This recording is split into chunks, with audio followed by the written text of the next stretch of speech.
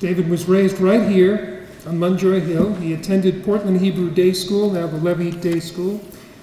He's a graduate of Portland High School and Clark University in Worcester, Massachusetts. David pitched for the varsity baseball team at Clark. And he's probably learning this for the first time. Both he and I served as sports journalists in college. He was editor of their weekly student newspaper. I covered women's basketball for 4 years. David earned a master's degree in public administration at the University of Maine, spent the next several decades in his home state, helping to shape its public policies.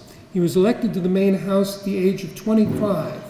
He co-authored legislation that eliminated mandatory retirement in the workplace, which enabled his father, Saul, to return to a sales job he'd been forced from at age 65. From 1982 to 1985, David served his first stint as a member of the Portland City Council and was elected by his fellow councilors as one of the youngest mayors in the city's history. As mayor, he established a sister city relationship with Shinagawa, Japan, and oversaw construction of the Portland Ice Arena, the renovation of Hadlock Field, and the groundbreaking for One City Center. He would return to the council 30 years later for another term. He served as executive director of the Maine Democratic Party and for 29 years as a government relations executive at UNA. His list of volunteer work includes time as a member of the board of Temple Beth El, where we both served together, and also the Jewish Federation and the Jewish Home for the Aged, now Cedars. For a life spent in service to his community, we induct David Brenerman today into the Maine Jewish Hall of Fame. Please welcome David. I want to thank the Maine Jewish Museum and the Jewish Hall of Fame for this wonderful honor and recognition. I want to congratulate the other inductees this afternoon. It's a privilege to be inducted with all of them. Where's Howard Trotsky? Are you here? There you are. I served in the Maine legislature with Howard Trotsky, who is being inducted today. He's from Bangor. Well, not originally, but he is from Bangor for many, many years. And while Howard and I voted on opposite sides of many issues, we were of like mind on protecting the environment in our beautiful state of Maine. So congratulations to Howard. I'm also very honored to join the distinguished group of Hall of Fame inductees from past years, many of whom paved the way for me and my generation of Maine Jews to fully participate in the cultural, political, business, and social life of our community and state. It is on their shoulders that I was able to rise to positions that allowed me the opportunity to make a positive difference in the lives of other people. I want to thank my wife Nancy and our daughter Molly for the sacrifices they have made so I could do public service and the community work that I love.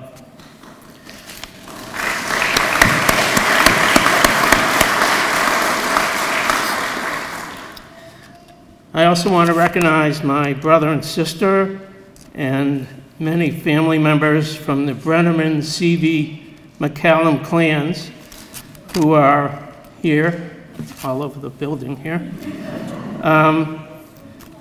And I'm so pleased that dear friends from many parts of my life and from near and far have joined us today. So thanks to all of you.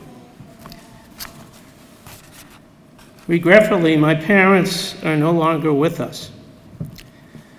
They were my role models for community service and for instilling in me Jewish values, especially the value that you've heard today of tikkun olam, repairing the world. When I was a little boy, my mother and I would walk from our house on Munjoy Hill, which nobody does anymore, they drive.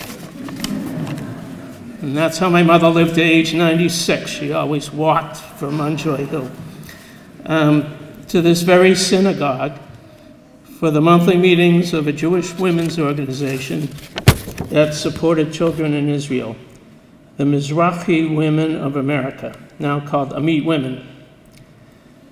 So we came to this building. My aunt, Gertrude Heike Moskowitz, following in my grandmother's footsteps, was president, for life it seemed.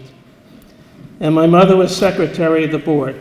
And eventually the Portland group was named after my grandmother, the Lena Seavey chapter of Mizrahi Women. And another of my mother's sisters, Rachel Popkin, followed their path and became a leader of Mizrahi in Boston. At the same time, my father was attending board meetings of organizations like B'nai B'rith, Sherry Tefillah Synagogue, of which he became president, the Jewish Community Center, and for decades, the Jewish Home for the Aged, now called Cedars. In fact, my father and I were on the board at the same time. So what was it like growing up in Portland in a Jewish home? Well, in many ways, it was far different than it is today. Many or most Jewish families in Cumberland County lived in Portland. Now they are dispersed among the communities throughout southern Maine, even in Otisfield. At the time, many in the Jewish community were first-generation Americans, and I was one, as my father was born in and emigrated from Eastern Europe. And while my mother was born in Portland, her parents, my grandparents, were immigrants from Belarus. I was raised in a kosher home, which among my friends was unusual, but for many in Portland then it was not unusual. And we had businesses here in the community that supported our ability to do that. For example, there were 3 kosher meat markets on Middle Street alone. Now there are none. My aunt and uncle owned a Jewish bakery, Rice's, on Franklin Street, when there was a Franklin Street. And across the street, another uncle and aunt, Louis and Bertha Seavey, ran Seavey's Market, which sold kosher foods. Our life revolved around Sherry Tefillah Synagogue and the Jewish Community Center on Cumberland Avenue. Instead of public school, as was mentioned, I attended parochial elementary school at the Portland Hebrew Day School, now known as Levy Day School. My knowledge of Jewish prayers, my ability to read Hebrew, my commitment to my Jewish faith were all bred both at home and at Hebrew Day School. I have always valued being part of a Jewish community that encourages and supports education, arts and culture, community service, social justice, and diversity. While the Jewish community of southern Maine is no longer centered in Portland, we come together and support each other when the times and events call for it. Portland Jews have a strong history in this community, and I appreciate that the Jewish Museum and Hall of Fame celebrate the contributions not only of Portland's Jewish community, but by our people from throughout the state of Maine. While my parents influenced my commitment to community service, people often ask me why and how I ran for public office. It was not something I had planned to do. After graduate school, I was fortunate to receive an internship in Maine State government, staffing the Governor's Tax Policy Committee in Augusta. And just as an aside, one of the members of that committee was Jerry Goldberg, who last year or the year before, was inducted into the Hall of Fame himself with his wife, Susan. This experience triggered my interest in public office, so I ran for a seat in the Maine House from Portland and somehow was elected at age 25. And thus began my career in politics, which led to 3 decades working in government relations and private sector, and then a return to politics. But I must say that I was also driven to run for office by the words of John F. Kennedy, who said, and I quote, "One man can make a difference, and every man should try," end of quote. So making a positive difference in the lives of people of Portland, the state of Maine, became my guiding principle. And I learned three things. One was it was important to collaborate, that nothing could be done alone. To talk with people, not at them. And most of all, to listen.